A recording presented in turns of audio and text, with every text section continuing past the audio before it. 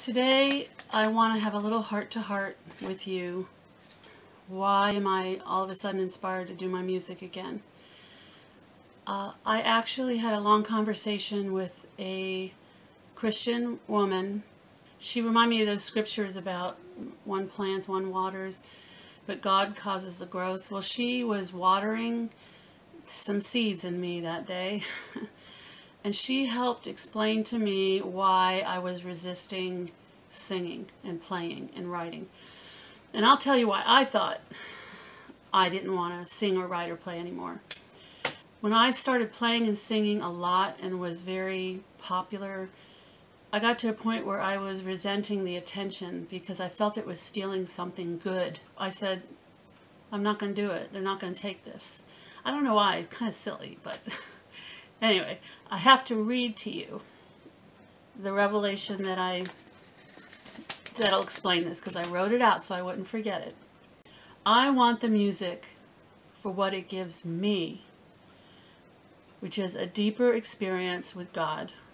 I must not forget this, because I could find myself sacrificing a lot for music, and if I forget what it brings me and cherish that, what it brings me, if I forget that, then I could end up losing a lot and not being fulfilled. If I stop at just achieving music and I don't get to what its value is to me, giving me the experience of worship, that's the value. That is the value that music is to me. Then to me it's being done in vain. And I think that's where it became empty, because it was all the attention and all the other things were pulling away why I really was doing the music in the first place. But I didn't know it.